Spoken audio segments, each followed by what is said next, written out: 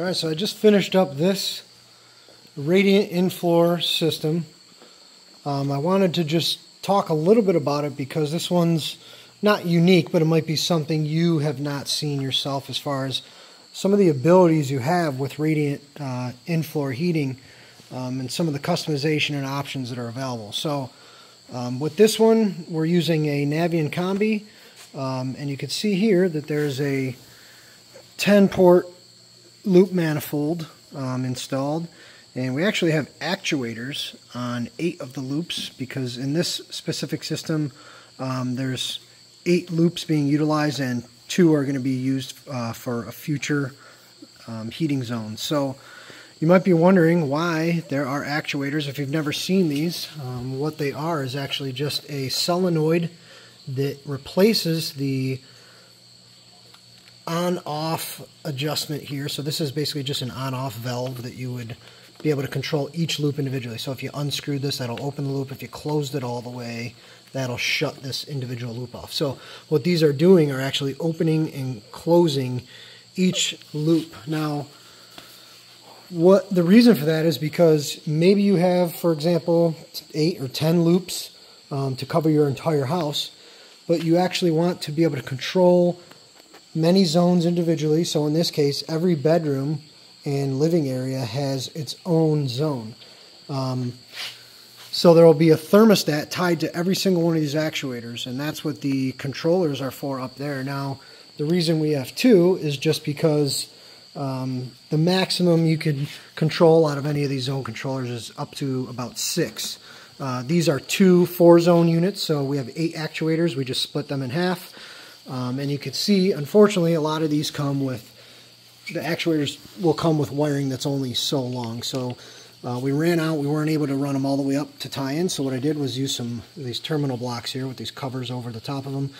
And we extended all of the control wiring to be able to wire into the controller. So what would happen is you'd have all of your thermostats, 4 thermostats into here, 4 thermostats into there, and each thermostat will control an actuator and control a specific loop that it is corresponding to. So, of course, we went ahead and used a variable speed circulator, the Taco. This is a VT2218 Delta T circulator. So what this is going to enable this to do is adjust its speed according to how many zone valves are opening and closing. Now, you could get a Delta P pump that would try to maintain a constant pressure.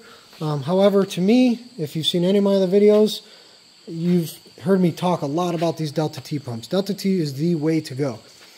Because in the end, that's what we care about. We care about that delta that's going out into the supply versus what's coming back from your floor or your heat emitters. So essentially what will happen is if only one zone is calling for heat, and only one actuator opens up a single loop, this pump is likely going to run on its lowest setting because it's only trying to push up to about a gallon per minute for that one single loop.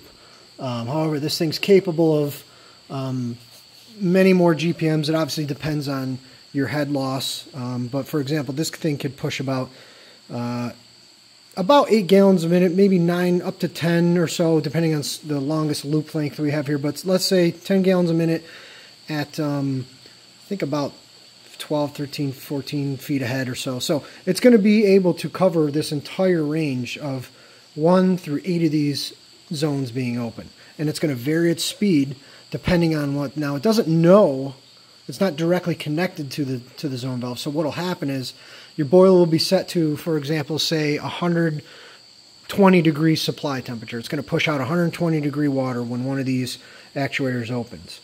Now, if you have only one loop, you're going to have a Delta T coming back of 20 degrees. So you might have 100 degree water returning back to the boiler. Now, if you open up 3 more zone valves, what's going to happen? I mean, basically what's going to happen is you're going to have this rush of cold water that's going to be returning from those loops that just opened up. So what this will do is kick up higher to maintain that 20 degree difference that you have this set to. So depending on the heat load, now it doesn't just mean it's going to correspond, it's also just going to correspond in general to the heat load that's needed. So if it's a warmer day and the floor is not pulling, or, you know, if you're coming back with a Delta T of 10 it could slow down the pump so that it could try to maintain that 20 at all times. It'll speed up or slow down. So it works perfect in situations with zone valves, especially this many.